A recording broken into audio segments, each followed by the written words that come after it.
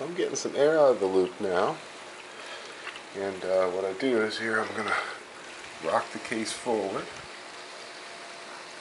Not enough to get the pump dry, okay. So you don't want to let it snatch that air.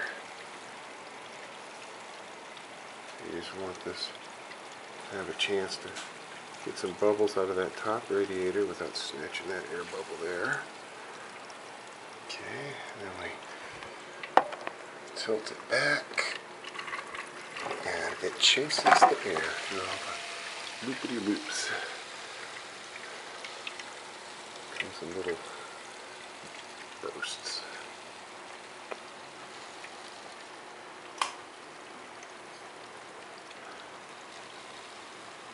A little overcast this morning, hard to see.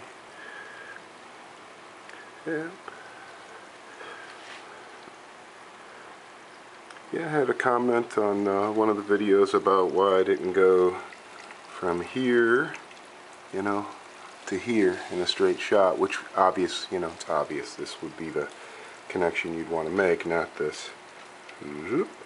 But this is too long. Can't do that.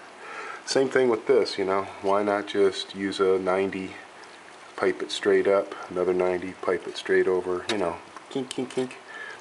Client didn't want any 90s, he wanted quick disconnects on the CPU block.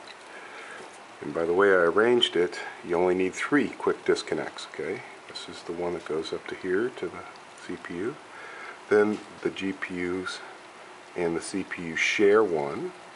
And then for draining the reservoir and disconnecting the GPU, they share one. So it's an efficient way to make everything work out. Now as you can see by the way the reservoir has gotten a larger air volume in it, okay, it's probably time to add some more fluid.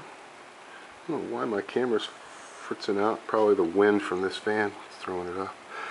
Let me show you a nice, oh yeah, that's what I call absolutely beautiful water blocks. I love Delrin, acetyl palm, whatever you want to call it. It's gorgeous. And those backing plates, very nice. Much better than the stock ATI ones. And that's some pretty RAM. Yes, it is.